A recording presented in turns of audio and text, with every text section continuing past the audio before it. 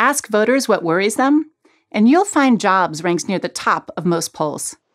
Politicians often blame trade agreements, regulations, immigration, or workers in other countries for taking jobs. They tend to ignore another disruptive force to the U.S. worker: automation. Automation has been displacing humans for decades. Assembly line workers, switchboard operators, gas station attendants are just some of those whose jobs have disappeared. More recently, jobs in service and retail have taken a major hit. Just think, when was the last time you used a travel agent to book a trip? Or you went to the mall for something you could buy on your phone?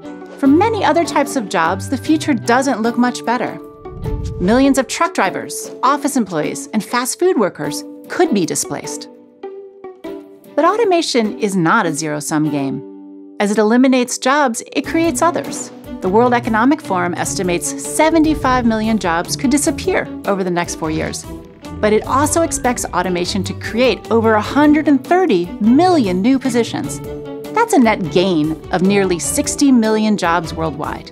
The challenge is these new jobs require different skills. Manual labor will matter less. Computer programming and coding will matter more. Millions of American workers don't yet have the training to make this transition to a more automated world. That's one reason policymakers are discussing things like tuition-free colleges and money for lifetime learning programs. They're pushing for high-speed internet for every corner of the country, and they're demanding greater protections for workers in the gig economy. America's history is a story of technological change and adaptation. 100 years ago, the invention of the assembly line and mass production forced American workers to learn new skills.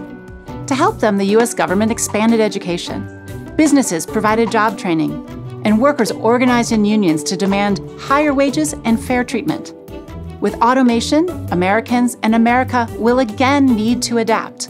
The future of work depends on it.